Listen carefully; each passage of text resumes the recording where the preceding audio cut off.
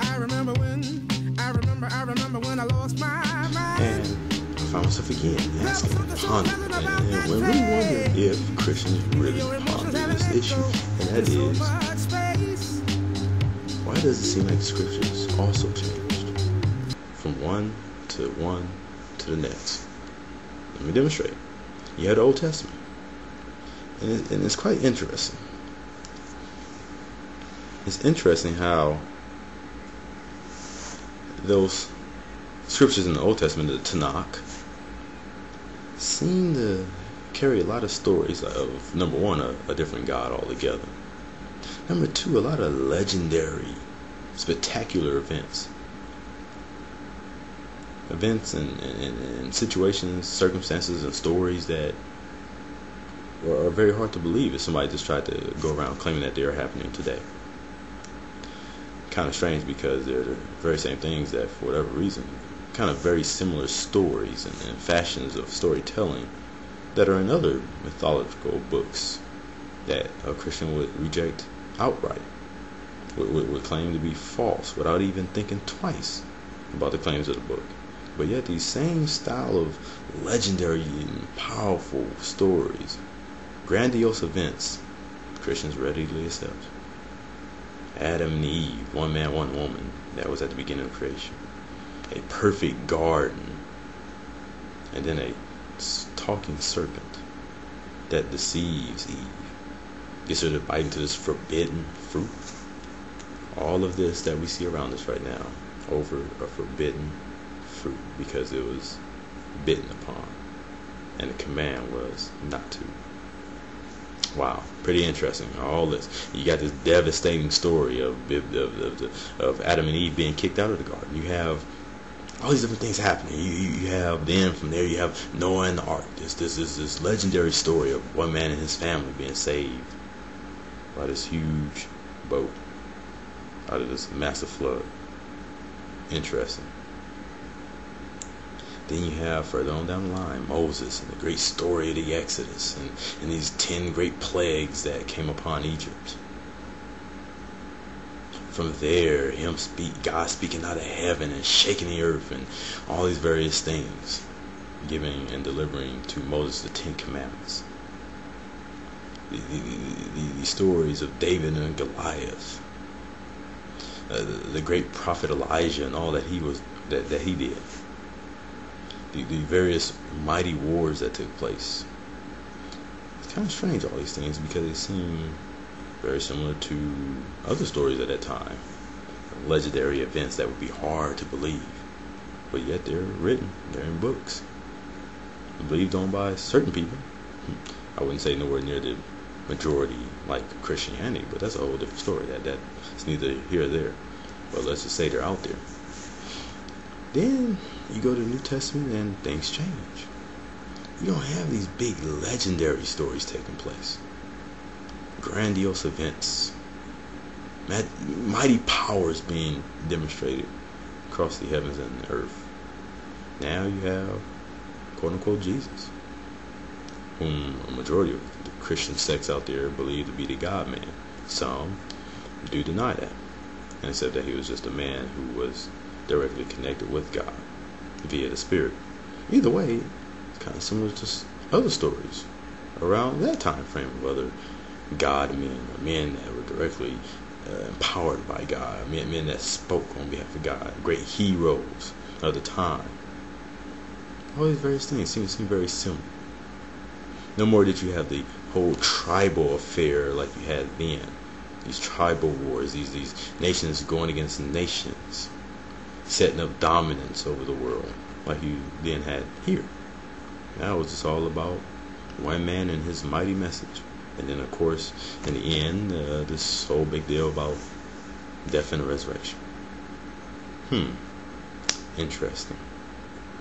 And then now, of course, conveniently, none of these things happen outside of the scriptures. And I found myself asking myself, where's all this stuff at? Just like none of the things that the various mythologies of the past and ancient religions and fairy tales and myths and Greek mythology, all those things, you don't see those around. but neither do you see the things that Scripture spoke about.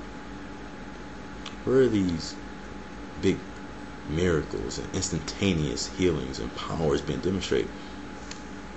The book of Acts, you had people that were still after Jesus' death, resurrecting the dead, causing the blind to see, people being instantaneously, not a week, month, a year down the line, we're talking instantaneously healed by article of clothing.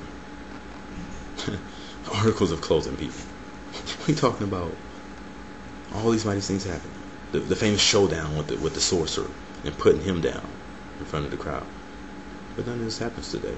Or you get Christians that claim miracle here, miracle there. The idea that their cancer went away, that they had a back pain that is no longer there. You have the famous stories about, oh, I didn't have money for rent, and yet somehow the rent money came and food was wind up being on my table. I'm not talking about that. I'm talking about these stories that took place in the Scriptures. Where are those at today? Where's instantaneous healing? Instantaneous. I ain't talking about you paid for a week, a month, a year, and finally some supposed healing took place. I ain't talking about none of that fake Benny Hinn stuff either. Please don't come at me with that. Benny Hinn and his claims of people that are wheelchair bound, and all of a sudden on his show they're leaping. People that supposedly couldn't walk and all this various stuff. Nah. Hopefully the majority of people at least know that that's all fake. I'm talking about real, irrefutable evidence of power being demonstrated amongst so many faithful servants of God. Where is it at? In the name of quote-unquote Jesus. Or would it really be in the name of Yeshua, HaMashiach? Where is this at? You don't see it. Where's people being instantaneously healed? Where is it where limbs are being instantaneously mended? Where's blind people being allowed to immediately see? I'm talking about irrefutable proof. I'm talking about right there in front of the news cameras. Right there in front of non-believers. Where's it at? Stuff that would make it pretty clear that some power out there greater than our own capabilities, above scientific and natural explanations, is in the works somewhere under a selective group of people.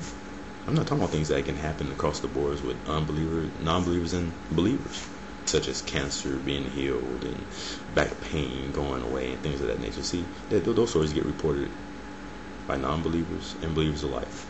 I'm talking about things where it's clearly being demonstrated that a selective group of people have a power that's demonstrated through them via their God.